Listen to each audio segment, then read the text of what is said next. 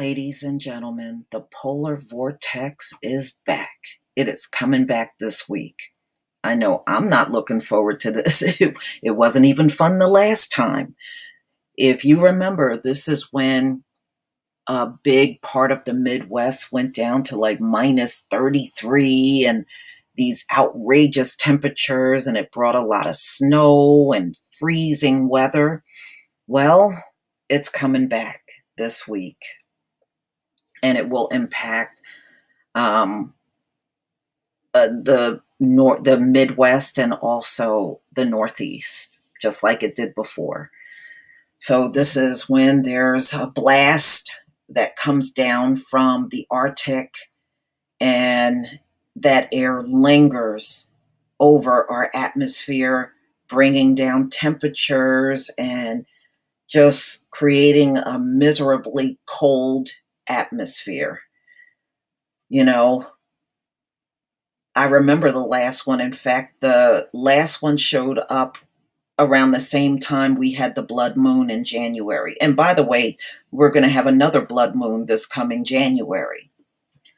So here we go again. Polar vortex.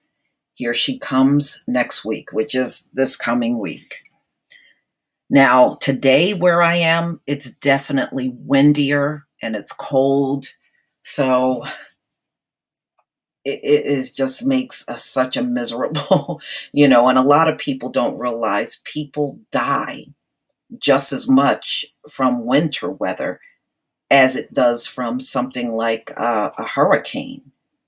It impacts millions of people. And if you remember the last time, several people did freeze to death and died, from these temperatures. So we've had some colder than average weather in the past month here in Michigan, but now a stronger blast of cold is looking to give Michigan a glacier blow. Two lobes of the polar vortex will swing just east of Michigan and put us in the Arctic deep freeze for several days. And that's this coming week. Remember, the polar vortex is a semi-permanent air circulation, most of the time centered over the North Pole. Occasionally, the polar vortex will get pushed out of its typical location and shoved southward. Sometimes that movement of the polar region puts the center of the vortex over Russia or Asia, occasionally Ontario, and the Northeast US is a destination for the wandering circulation. Yes, and I hate it. I hate it. And some of you may remember that's when I lost my furnace. And boy, that was miserable. But, since then we have a new furnace. So we won't have to endure it quite so bad as we did the last time. But the whole circulation doesn't often move so far south. And its center near Michigan, it will case next week. A few lobes or dangling pieces of the polar vortex will drop south to be positioned just east of Michigan.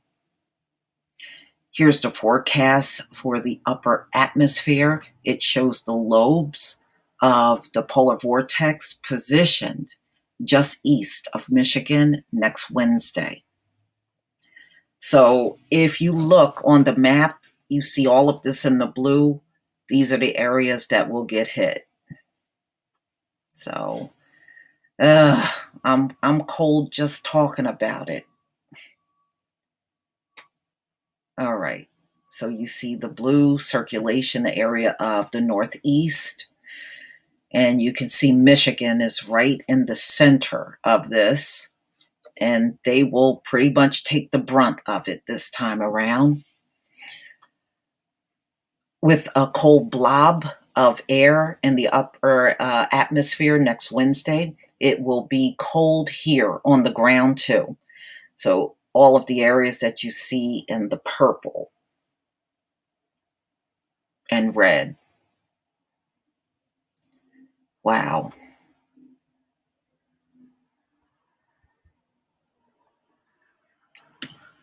Wednesday afternoon will feel more like mid-January than mid-December, but there are still signs this may be a short-lived Arctic outbreak.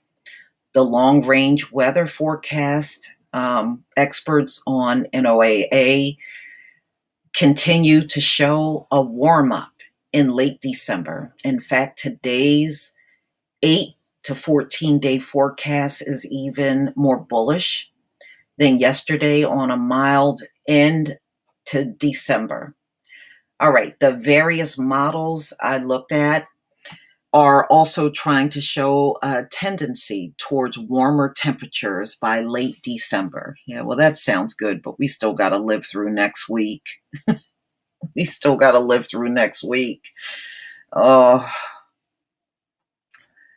okay. So I think what we are seeing in December with big temperature swings up and down is going to be the theme for much of the winter. So if you don't like any one type of winter weather, you won't be stuck with it for long. So this is the beginning. This polar vortex will show up several times. Sometimes it will even show up in the spring. Okay.